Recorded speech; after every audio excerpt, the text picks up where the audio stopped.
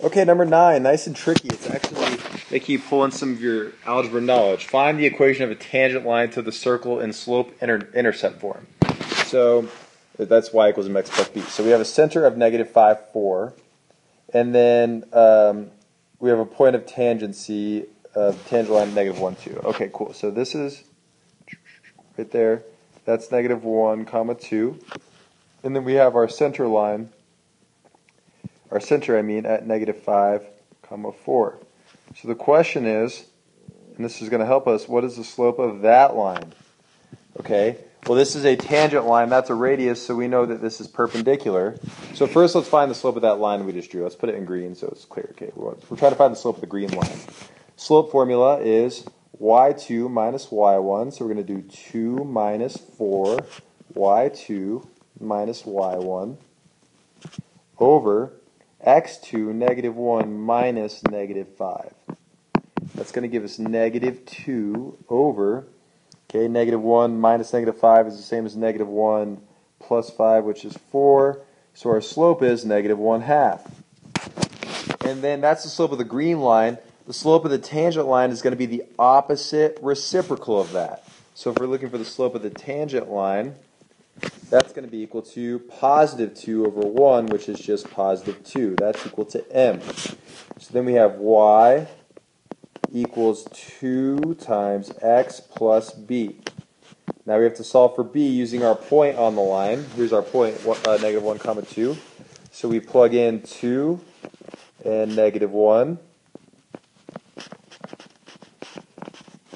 We get 2 equals negative 2 plus b. So then b equals 4. So our final equation of our line, we have our b, we have our m. So our final answer is y equals, okay, so y equals 2x plus 4. Now this is actually kind of a bad study guide question, because if we look at this, what the heck? This line is a negative sloping line and this line is a positive sloping line on the picture, but in our calculations it's a negative sloping line, the green one, and this is a positive sloping line, which is opposite of what we'd expect. So the reason is that this picture is not drawn correctly. Alright, so negative 5 comma 4, okay, if we think about that being on the coordinate plane, right, negative 5 comma 4 would be somewhere up here, right? So let's just estimate where it would be like right there. Okay, draw.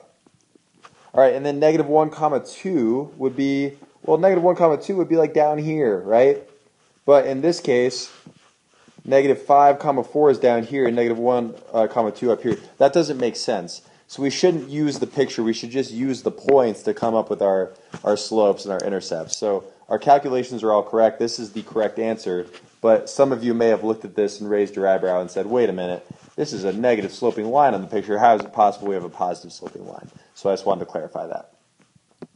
All right, number 10, assume the lines are tangent, find the value of each variable. Okay, we are in business. So we got y, we got x going on here. Let's see.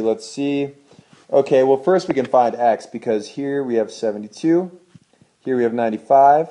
We know that this all has to add to 360, so let's just do 360 minus 95 minus 72. That's 360 minus 167.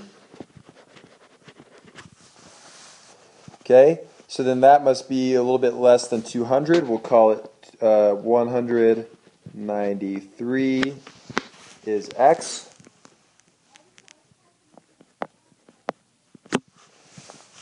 Sweet, and you should double check that work, but I'm pretty sure we're good to go. And then now let's find y. So we know that y is an angle that's on the exterior, so it's going to be equal to 1/2 the difference of this arc, the x arc, and 72. So we have 193 minus 72, and then we're going to divide that by 2 to get y. Okay, so 193 minus 72, that's equal to 121 divided by 2. So then that's going to be equal to 60.5 5. All right, double check all that work, and then we're good to go.